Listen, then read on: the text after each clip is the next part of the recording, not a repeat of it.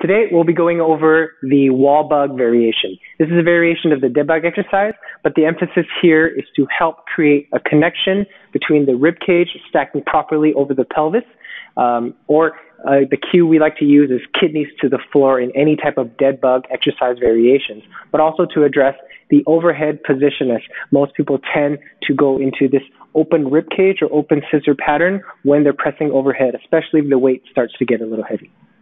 So to set it up, we have Michael over here. You're going to lay on your back with your head about a foot or half of a foot away from the wall, or whatever position that you can get your hands overhead comfortably with your elbows bent.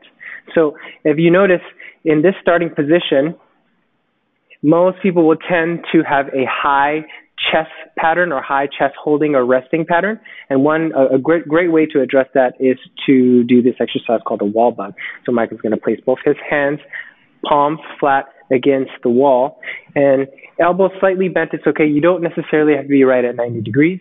The next thing that Michael's going to do is going to gently press into the wall above him just to create a gentle connection to lower the rib cage and stack it over the pelvis.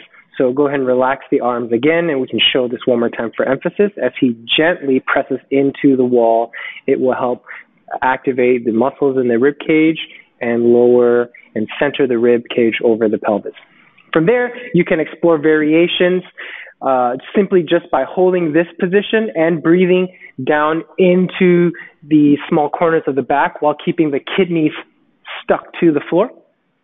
A progression for this next exercise is, while maintaining this gentle connection by pushing into the wall above, you can raise one leg off the floor at a time without losing any of this position here.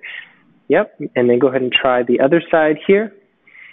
Things to keep or pay attention to as you introduce the leg raising and lowering is to make it sure that as you lift one leg at a time, to not have the rib cage go into this flared or open scissor position.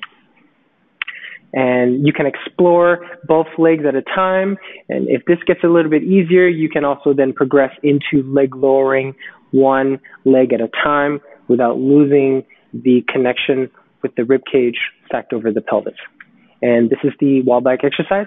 Practice it and have fun. Thanks.